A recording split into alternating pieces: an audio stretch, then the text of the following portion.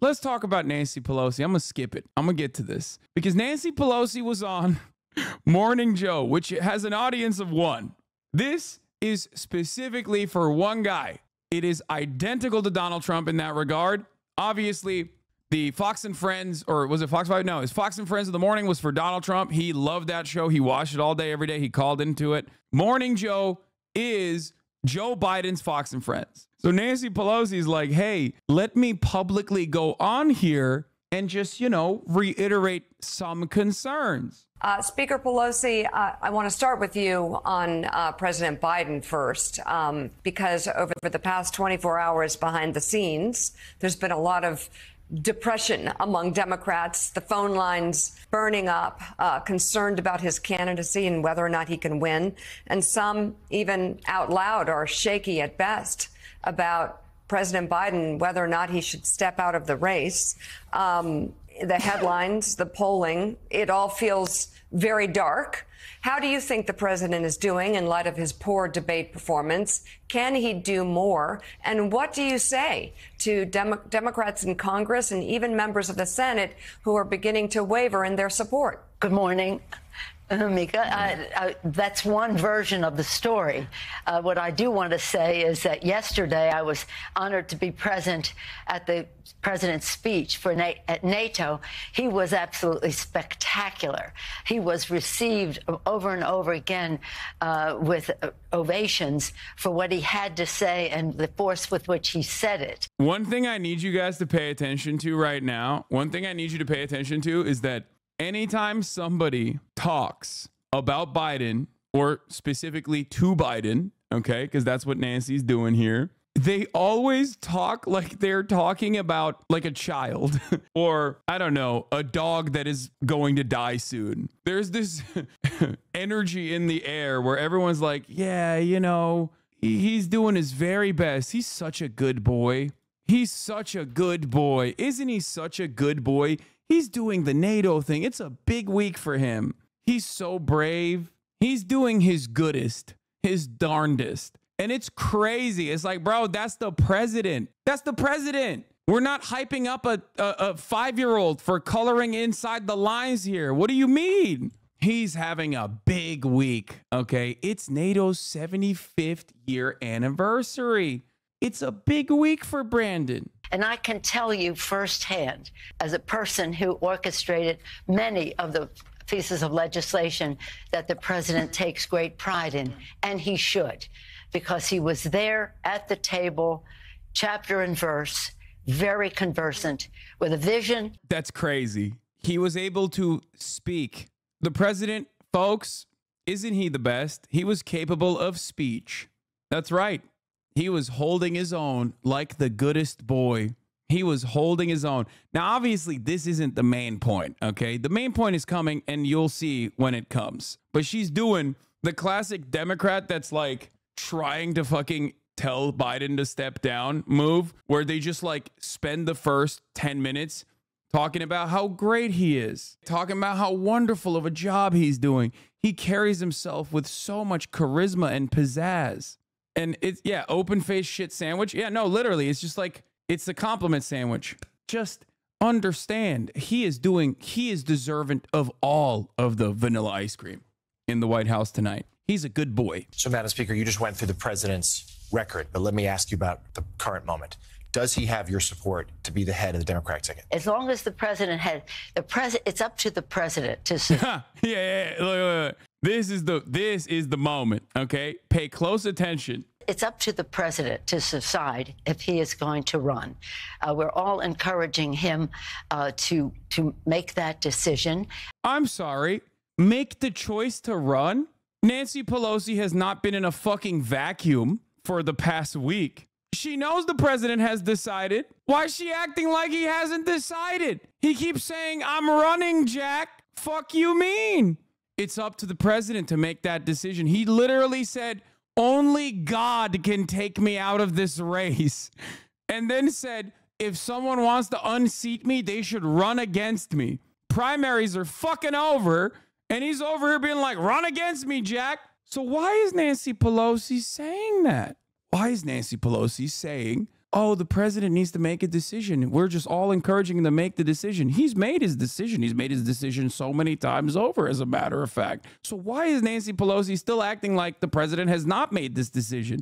Is it because the Democratic Party apparatus only has one speed and that's just gaslighting? Sure, that's valid. They do love acting like the things that everyone can see and hear and understand and internalize are easily avoidable, right?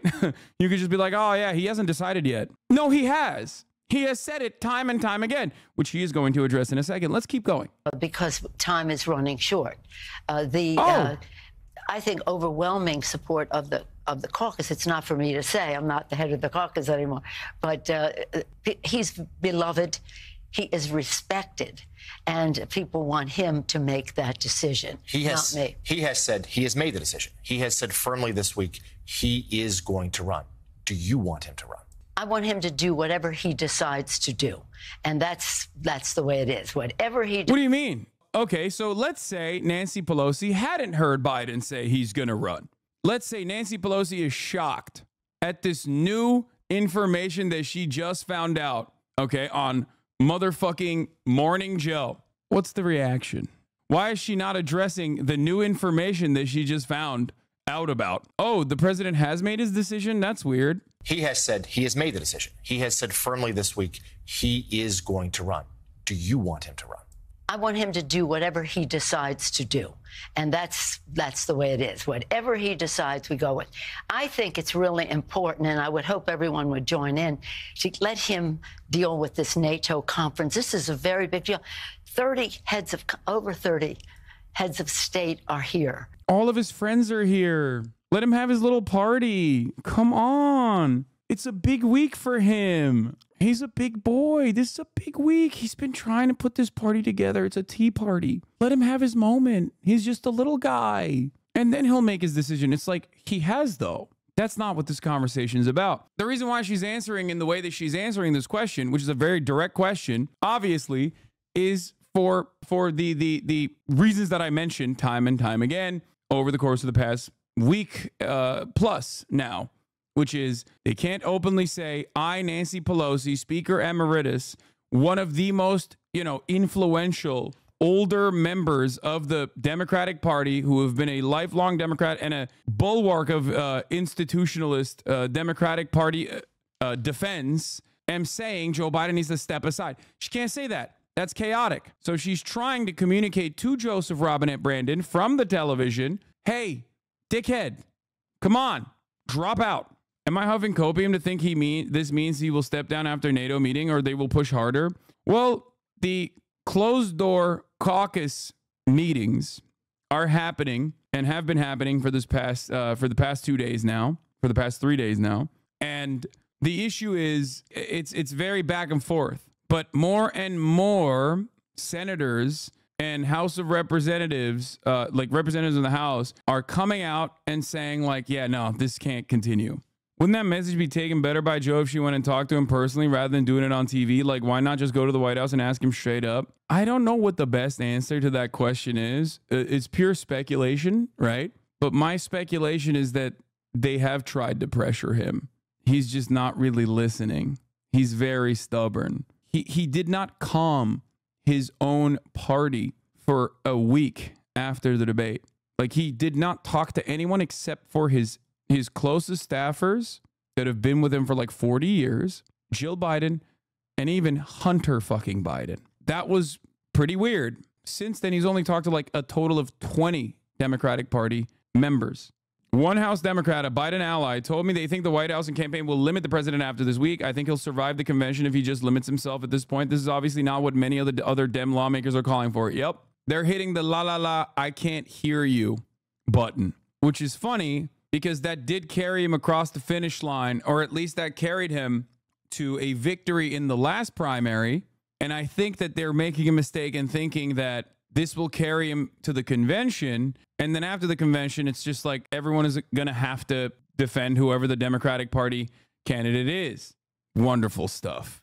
overall. I mean, here's Doggett, the first Dem that actually called for Biden to drop, said that Pelosi is keeping the situation very open, very fluid. The fact that she's raising these issues, leaving it out there, indicates, I think, her realization that we can't go forward without some greater certainty on a number of aspects of the president's future. Nancy Pelosi could be like, no, it's a done deal. She could hit the AOC line.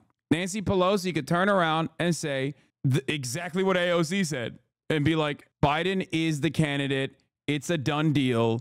Shut the fuck up. Let's move on. But she's not doing that. She keeps saying, oh, Biden's going to make a decision. Biden's going to make a decision. I don't think I'm being like, I don't think I'm holding out hope. I don't think I'm holding out hope and like huffing on copium when I see the insanity happening in front of our eyes, unfolding as we speak. AOC is fivehead by being so pro-Biden that the establishment becomes anti-Biden. No, the squad and their unconditional loyalty to Biden is completely irrelevant in this conversation because they know that they have no fucking momentum internally when it comes to internal party dynamics. They're nothing. If anything, it might even prove to be a negatively polarizing force that causes some of the holdouts to actually circle around Biden. LeMaffeo, you actually might be right, but you got to admit it's cringy to defend Biden. No, it absolutely is. Of course it is. But this is not a conversation that the progressives can have any statements on that will yield a productive result. This is specifically for the establishment Democrats to decide on. By the way, Biden's team strategy is to keep dripping appearances to delay calls to drop out. He has a Thursday meeting, a big boy meeting, as John Kirby said. He has a Thursday press conference at night. Okay, so remember that. And now he's announced that he's going to do a Lester Holt Monday night conversation, primetime special. They're doing this because they're running out the clock. Not until November. Remember, this is something I already mentioned. They're running out the clock, not until November. They're running out the shot clock until the convention. This is unimaginably selfish. It's unimaginably selfish. Why did the convention? Do normies even care about that? It's not about the normies. It's about the Democrats. This conversation is being had internally within the Democratic Party. If he makes it to the convention, it's over. Like, there's no going back from that. He knows that obviously no Democrat is going to fucking come out and be like, that's the presidential candidate, but I can't in good conscience vote for him. No, of course. Of course they're going to unite. And they're going to, whether they want to or not, shut the fuck up and go with Joe. That is literally what is going on here. The Democrats will absolutely fall in line if he makes it to the convention. And he knows that, and that's precisely why, or his team knows that, and that's precisely why they're trying to run out the clock, not until November, but until the convention. So the Dems unite behind the ticket when it's impossible to swap him.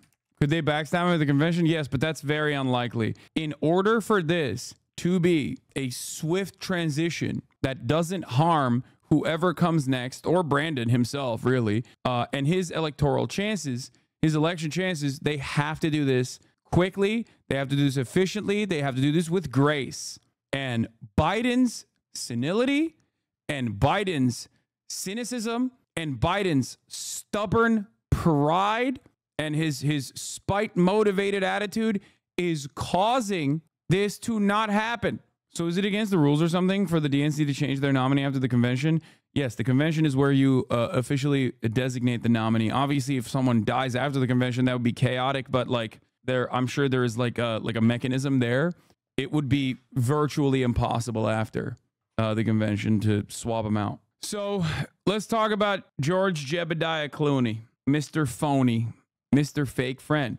He wrote an op-ed, a guest essay for the New York Times. He said, I love Joe Biden, but we need a new nominee. Now, one of the most important parts of this article isn't necessarily that George Clooney has raised money for Joe Biden only like 3 weeks ago. It isn't the fact that he's calling for him to step down. Many other donors have also called him to step down. Now, the real reason why this is pretty significant is because why he wants Joe Biden to step down. Because many of you saw Joe Biden's horrible performance on the debate stage. George Clooney, on the other hand, didn't just get to see that debate performance. George Clooney was side by side with Joe Biden. Let's go to Dana Bash. George Clooney got to experience Joe Biden in person. That is the real scary part of this equation. That's the scary part of this conversation. George Clooney saw Joe Biden in person and was like, oh my God, that's bad. As a matter of fact, it's as bad as what you saw on the debate stage. And he's not the only famous George that has stood side by side with the president, the current sitting president. George Stephanopoulos also had a beat. A TMZ person came up to him with a, with their iPhone out, filming a private conversation where he said, hey, what do you think about the president? Like, you saw him, you were next to him. Like, do you think you should stay in the race? And George Stephanopoulos famously yesterday said, no. He said, nah, he shouldn't stay in the race. He's not fit for office. Here it is. Hey, how you doing? What do you think? Do you think Biden should step down? You talked to him more than anybody else have lately, and you could be honest. He said, I don't think he can serve 4 more years. He said, yeah, I did sit next to him. I did sit down with him, and I did talk. Now, at first, we were like, oh, is that actually George Stephanopoulos? Do we know if he actually said that? Turns out he did, because he openly stated that he did. He came out last night and said, yeah, I shouldn't have said that, but it was me. I did say that. It was me. I should be more careful with what I say to random people on the street. That's it. I'm just saying, these are people who literally are fucking around Joe Biden, who are not named Jill Biden or Hunter Biden. Okay. People who have been around Joe Biden for extended periods of time having this position is pretty fucking scary. Is Brandon not surrounded by yes men at this point? He abso-fucking-lutely is almost entirely sheltered from opposition at this point. His family is standing with him, his wife Jill and sister Valerie, who Democrats relied upon to provide wise counsel, not just cheerleading. His son Hunter has been seen at the White House so much lately that one well-connected lawyer/lobbyist Democrat dubbed him the acting chief of staff. He's the gatekeeper. He's the one who's bucking up his dad. That is surely going to be phenomenal development for the we are the non-chaotic party position that the Democrats are trying to desperately hold on to. The article, How Hunter Biden Became His Father's Gatekeeper. There is perhaps not a worse fucking thing that the Biden administration could do right now. Republicans have literally set up Hunter Biden as like the biggest cudgel to Brandon's reelection. For 4 years, they tried to set up Hunter Biden as a propaganda point against Joe Biden in the last election cycle. It failed. Why did it fail? Because you could just so easily say, why is Hunter Biden even remotely relevant? He is nowhere near the White House. So what do? After he gets convicted, what do? You bring him into the White House? For the past 4 years, the easiest thing the administration could say is like, yeah, Hunter Biden is his own person. He is not relevant to Joe Biden's administration. He's not relevant to his reelection. That was the easiest way to fucking neutralize the argument that Hunter Biden is like this secret thought leader in the Brandon administration. And they fucking turned around and brought him into the White House. But do white suburban moms actually buy this? Are these people leaning Dem right now who care about the Hunter Biden shit that much? No. But what you fail to consider is that those past 4 years of anti-Hunter Biden propaganda, and also beyond the anti-Hunter Biden propaganda, is still going to be heard by moderates. Moderates who think the Trump administration was too chaotic. Moderates that the Democratic Party have been desperately trying to signal to. Independent voters and moderates who may have even voted for the Republican Party in the past, voted for Donald Trump in the past, that turned around in 2020 and voted for Joe Biden because Joe Biden is an elder statesman. Joe Biden actually means business as usual politics. Joe Biden means we can go back to fucking brunch. No more paying attention to Trump. No more antics. No more chaos. No more commotion. No more confusion. People care about someone's convicted felon status, as many independents and many moderates, of course, care about Donald Trump's convicted felon status. They are abso-fucking-lutely going to see your crackhead fail son in the White House, and all this coverage on your crackhead fail son in the White House being now this this secret chief of staff, and they're going to go, what the fuck is happening? This is why we didn't vote for Trump. This is why we voted for Joe. Why the fuck would we want a cokehead fail son of the White House? That's crazy. I don't want that shit. But here's what a top Biden fundraiser and longtime supporter, George Clooney, said about that in his op-ed this morning. Would it be messy? Yes, democracy is messy, but would it enliven our party and wake up voters who, long before the June debate, had already checked out? It sure would. The short ramp to Election Day would be a benefit for us, not a danger. John Favreau and David Axelrod are back with me. Axe, what do you think about that argument? Look, I think there's merit to it. You know, sometimes this is all a matter of risk assessment. There's risk associated with everything. The thing about the piece, Dana, that I thought was particularly impactful was Clooney, who just hosted a fundraiser, a major fundraiser for the president, said you can't win the battle against time. None of us can. It's devastating to say, but Joe Biden I was with 3 weeks ago, the fundraiser was not the Joe Biden of 2010. He wasn't even the Joe Biden of 2020. He was the same man we all witnessed at the debate. That is devastating. That's devastating. That is the biggest line. That's what I wanted to stress the importance of. Not one, but two Georges who have been around Biden recently have said that he is not fit to serve. He is not fit to be in office. He is not fit to run for re-election. That is unimaginably devastating. That's terrifying. Response to those comments from George Clooney, Jake, a campaign official who attended that Los Angeles fundraiser tells me that George Clooney left 3 hours before the president. So clearly the gloves are off. Jake. But what does that mean? What is that? Is the team saying that Biden is more dynamic than George Clooney? Is that what their argument is? Isn't that worse? Doesn't that mean that he saw what was going on and was like, I can't be here. I don't want to fucking be here. George Clooney literally was like, oh my God. I mean, sure, we'll fundraise, but God damn, the situation is dire. Wow, what a banger retort, dude. Thank you to the Biden team doing it again. Damn, they have such a fine way with words. Like, the expectation from the public that hears this is supposed to be what? That we're now going to assume that actually Biden is more dynamic than George fucking Clooney? Okay, you got me. Why do we care what George Clooney has to say? I don't give a shit. But obviously, when I say Joe Biden is fucking demented and old since 2019, nobody gives a fuck. The unfortunate reality is this is the situation in front of us. Nobody gives a shit about what, people like myself have to fucking say. People like you have to say. They care about a guy who raised $14.5 million in one night for the Democratic Party has to say, though. A person who, by the way, make no mistake, has a direct line of communication with Barack Obama as well. George Clooney is homies with Barack. I suspect he's probably had a conversation with him as well about this article before he wrote it. You want to know how fucking devastating it is? Here, you want to see some internal polling? New internal Democrat polling post-debate has Biden down double digits in swing districts, New York 17 and New York 19, and down a point in New York 22.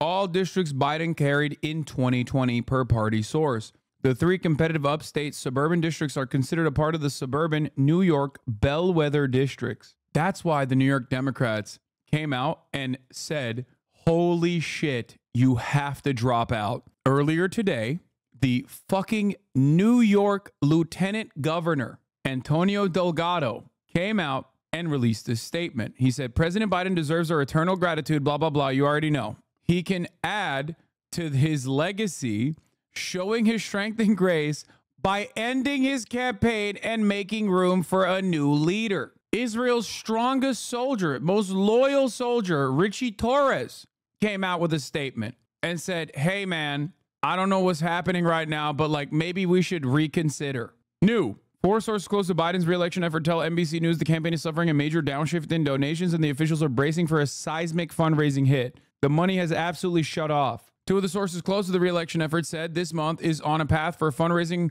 to be down by possibly half or much more. One of them said from larger donors alone. Sources emphasized that donations were down across the board. Here's more internal polling. This is Wisconsin. On MSNBC, Nicole Wallace, one of Biden World's favorite voices on the network, reads Wisconsin polling showing Biden dragging down congressional Democrats. This is the other side of the equation. Biden doesn't just end up imploding his campaign and allow Donald Trump to win. He also brings down the down ballot candidates, because there's no world in which people just go, oh, I'm a split ticket voter. People are already going to be so angry that we're having this conversation. We may as well go there, Wallace said, before laying out Harris's political advantages, saying she gave an electric speech and was magnetic. She has chops that often don't get showcased. She does not. She does not have chops that often don't get showcased. She's just simply better than Biden because she is not demented.